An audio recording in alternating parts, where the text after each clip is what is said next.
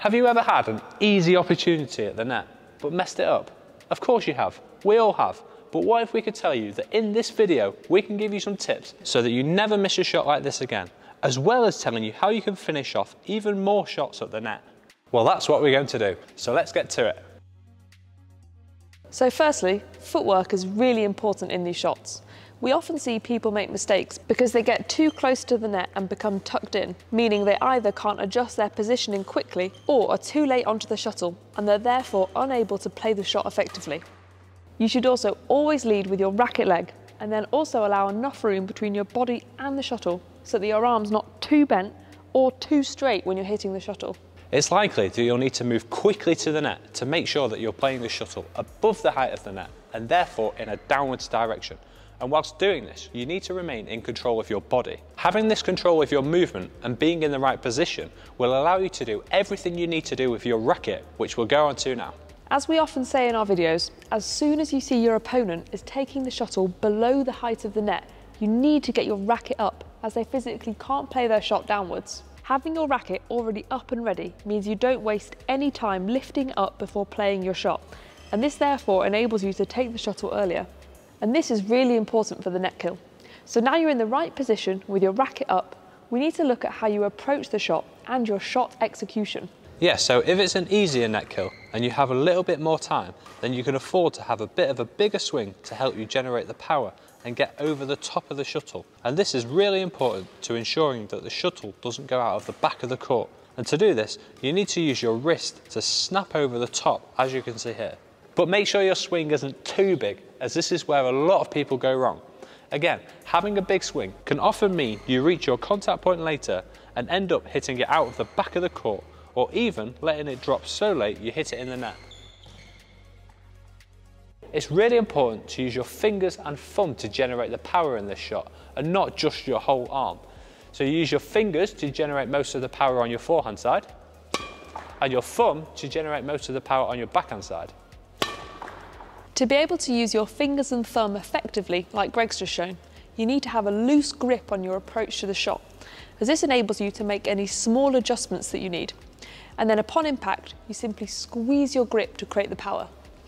Having this short swing and rebound action that we're showing is also really important to prevent you from following through in your shot and hitting the net, which is of course a fault.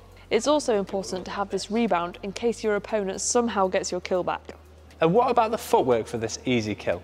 Well, you can use a jump, but we'd recommend more of an explosive step or lunge. Doing this movement might mean you're slightly less explosive, but you will have more control of your body moving like this, rather than moving up and down as you do on a jump. You can also recover better with this footwork as you're committing slightly less to the shot. And we'll go on to discuss the jump footwork more as we'll be using it for the next type of kill. Now you might be thinking, should I hit my kill straight or cross? And there's not really a right or wrong answer, but people do tend to prefer hitting cross as that's more of a natural swing. But if you can, we'd recommend learning both, so if you need to, you can target the gap in the court or the weaker player in doubles. And you might also have to slightly change your grip from a forehand or backhand grip to a bevel grip to change the direction of the shot. Now what about if you have less time because your opponent's played a shot that's tight to the net? Well, here you would use a different type of shot with a shorter swing and often less power, with the shuttle landing around the service line. It's what we call a brush off. This is because you're gently trying to brush the top of the shuttle so it goes downwards and over the net. You would have a forehand to panhandle grip on the forehand side, brushing it from right to left if you're right-handed and left to right if you're left-handed. And on the backhand side, you would use a backhand grip again and gently brush from left to right if you're right-handed and right to left if you're left-handed. And on these shots, you really have to try and come over the shuttle. Now we used a lunge for the easy kill, but you might have noticed that we've been using a jump for this brush off. This is for a couple of reasons. First, you can commit 100% to the kill in anticipation of it not coming back. And it's also more of an explosive and threatening movement. But it is harder to get the timing right for this footwork. You need to time your jump so that you're at your peak height as you strike the shuttle. You definitely don't want to be travelling downwards as you hit it, as it's more likely to go in the net. Of course, in a match, you've got to make a split-second decision as to which shot you're going to play. So we're now going to give you 3 practices that will help with this, and also help you improve your technique. The first practice is where you get someone to hand feed you, or racket feed if they're able to. This exercise focuses on practicing your technique and movement to the shot. And of course, make sure you practice both your forehand and your backhand side. You can then progress to playing a net shot first to set up the kill. And this is a great practice to improve your movement, timing and anticipation. The feeder throws a shuttle in and then hits the next shot back anywhere across the net, so you have to be ready and get used to looking at their racket positioning and where the shuttle is likely to go. Using the whole of the front court also gets you used to changing your grip quickly. If you find that you struggle to racket feed the second shot, you can throw it in like we're showing here.